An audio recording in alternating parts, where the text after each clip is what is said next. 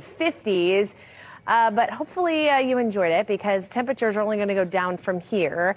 We're way too warm and we're going to get really cold. It is 53 degrees outside right now under mostly cloudy skies. We did have a little bit of sunshine right around the lunch hour, but that was short-lived. Temperatures farther southward, 66 degrees right now in Evansville, 63 in French Lick, 47 degrees right now in South Bend. We've got mostly cloudy skies. The clouds are going to stick around if you're going to be out later tonight for New Year's Eve. We'll look for mostly cloudy skies, maybe a slight chance for a few showers right around in the midnight hour, but a better chance for some rain developing after midnight. Look at these temps. We're going to continue to climb a little bit more into the upper 50s. Then we're going to see a storm system arrive, and that is going to cause some big problems, especially a little bit farther northward. We're talking about accumulating snow possible in parts of northern Illinois, Chicago, northwest Indiana, also around the South Bend area.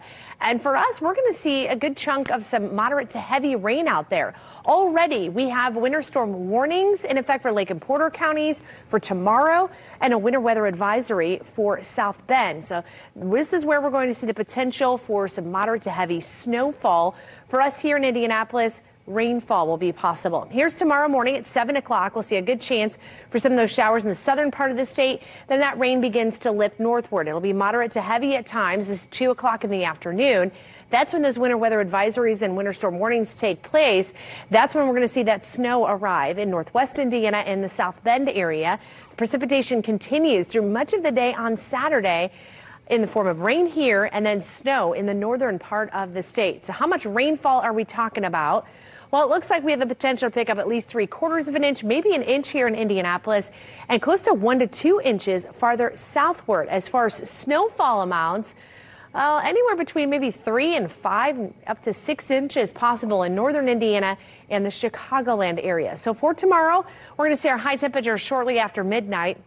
Readings stay fairly steady and then fall into the upper 40s around 5 o'clock under mostly cloudy skies with that rain around. Then as the area of low pressure moves off to the east of us, colder air moves in. Some scattered snow showers will be possible heading into Sunday.